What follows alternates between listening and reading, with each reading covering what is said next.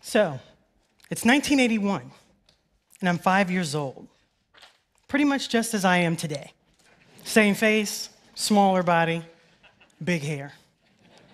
And it was the norm for me to come home after school and do whatever homework I had. See, I went to a school, and I have a family that believed in the power of homework. So reading a story, doing some basic addition and subtraction problems. I'm in my living room, sitting on the floor, in front of the coffee table, working. And I'm at home with my dad. Now, my dad, he's getting ready to retire from playing football. So he's this larger-than-life guy. He comes into the room, and he asks, "What are you doing?" And I have to explain to him, "Daddy, I'm doing my homework." And as was his norm, he didn't say anything. He just took it in, and he left the room. I go back to what I'm doing, but I see him come back in the doorway. So I turn to see what he wants. I'm waiting. And with the seriousness of Charlton Heston, like when he played Moses, my dad looks down and points at me and says, "Remember, it's better to cheat than repeat." Now, I'm sure you think this man was joking, but this man was being dead serious. He meant every word of it. I'm this young, impressionable, fresh mind, and I'm thinking, what kind of advice is this? Who tells their own child this?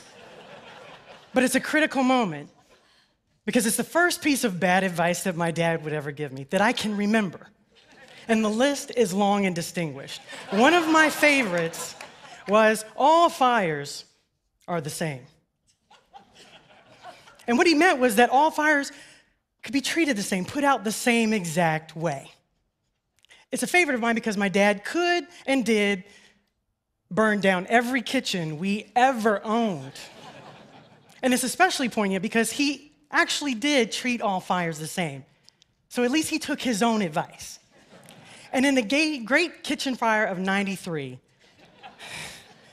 he would go on to douse a blazing grease fire with water, effectively creating a bomb that would utterly destroy the kitchen in that house. But by then, we'd grown accustomed to the bad advice, the aftermaths, and my brother and I, we developed an amazing 3-step response. And it goes like this. 1, you start off with a pondering look that moves into a scowl.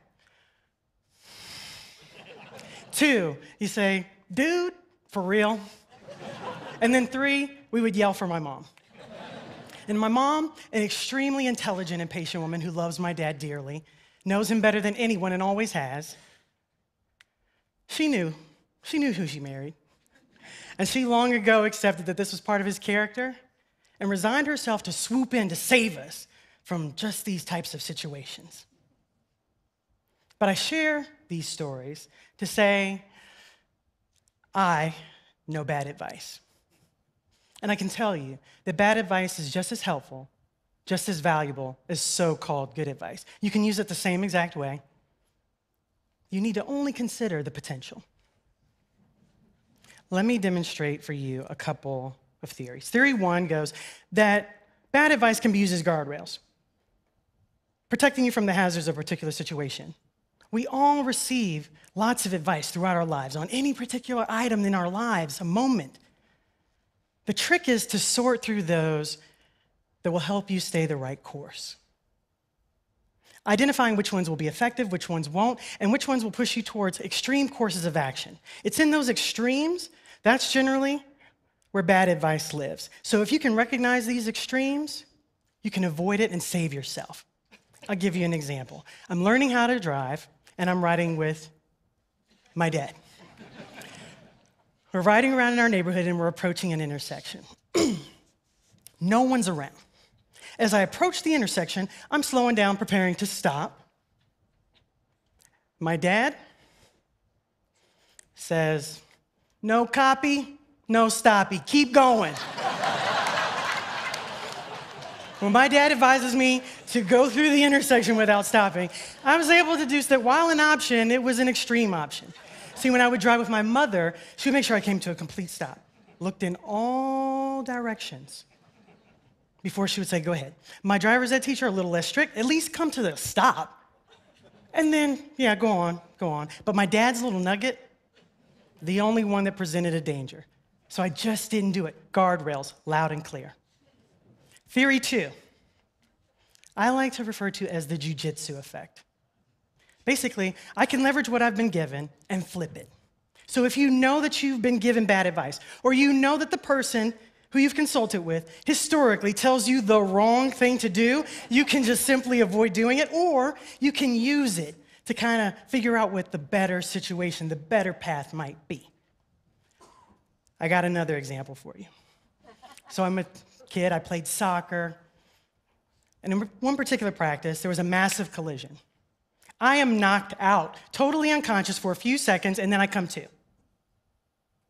My dad comes to pick me up. My coaches walk me over to the car. They want to explain to him what's going on, what happened, express their concern because I have this head injury, give their apologies. My dad takes it all in. He does the nod for me to get in the car, and I do. We're on our way home. He looks over, and he says, you can sleep that off. When he says, you can sleep that off, by now I knew that this man had a history of giving bad advice. So I just didn't do that. I deduced that it was essential for me to stay awake.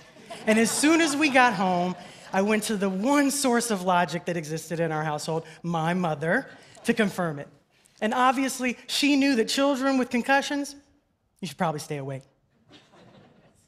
So what did I learn from my dad and all of his bad advice? First thing, I learned that I am part of an exceptionally funny and resilient family. I'm sure we all feel that way at some point in time, but I think about what has to be going on with us, that this is our normal interaction, and somehow we have managed to thrive. 2, my dad taught me that I was to question anything that does not sound, seem, or feel right. I was to speak up and have an opinion, that not everything that I'm told could be trusted, accepted, or acted on. I learned how to pay attention. And number 3, I learned that my dad trusted me. My dad trusted me to know the difference between right and wrong. He saw that 5-year-old version of me. He paid attention, and he believed that I would know the right thing to do. And the most important thing that I learned from my dad, the most important thing, I learned how to trust myself. I learned how to hear me. So yes, take in all that advice from your family, your friends, strangers. Yes, bad advice can give you the guardrails, and you can flip it. But you have to trust yourself. You have to be willing to take your own advice, because more times than not, it's the best advice you are ever going to get. So it's 2013, a few months before my dad would unexpectedly pass away. And I've come home to spend the holiday weekend with my family. And around this time, I've started a master's program. So I'm sitting in my parents' living room on the floor in front of the coffee table, studying. My dad comes in and he says, "What are you doing?" And I have to explain to him, "Dad, I'm studying, I've got this huge exam." Without missing a beat, my dad looks down at me, points, and says, "Remember, it's better to cheat than repeat." Thank you.